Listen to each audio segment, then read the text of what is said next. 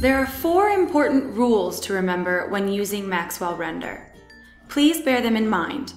They will avoid a lot of troubleshooting and save you time. Scene scale. Because Maxwell Render uses real-world units for lighting and camera settings, the size of your scene objects must also have a real-world scale, or match it as far as possible.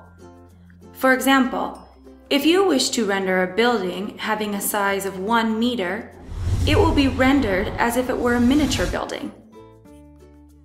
The lighting and depth of field will not match your intentions. Realistic material reflectance. Avoid setting the reflectance 0 degree color too bright. Setting it to 255, for example, means this material will reflect back all the light it receives, which does not happen in the real world. Maxwell Render still keeps the amount of light reflected or absorbed within physical limits. But the result with such high reflectance values means the light will keep bouncing around in your scene with very little loss in energy, which will produce noisier renders and a washed out look with very little contrast. A reasonable setting, even for bright materials, would be around 225 or 230. For example, the reflectance value of a white piece of paper, when converted to RGB, is around 225. Please note that this only matters for the reflectance 0 degree color. The reflectance 90 degree color can be left at fully white. Realistic light intensities. It is generally a good idea to always use realistic emitter intensities for your emitters. The easiest way is using the emitter presets, such as the incandescent 60-watt light bulb preset.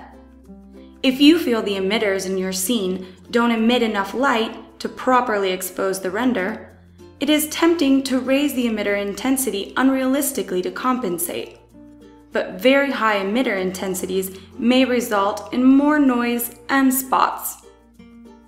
Instead, you should change the camera settings that affect exposure, such as f-stop, shutter speed, and ISO.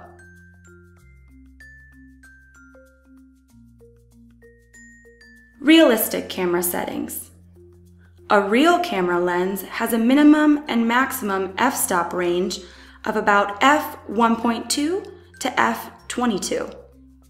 The Maxwell camera doesn't have this limitation, but it is still recommended to keep the f-stop range within realistic limits.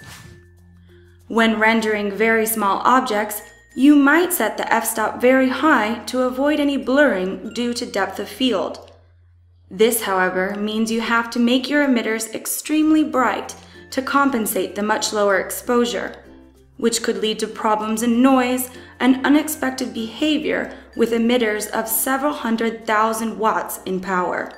Instead, it is suggested to use a more realistic f-stop range and raise the ISO and/or shutter values.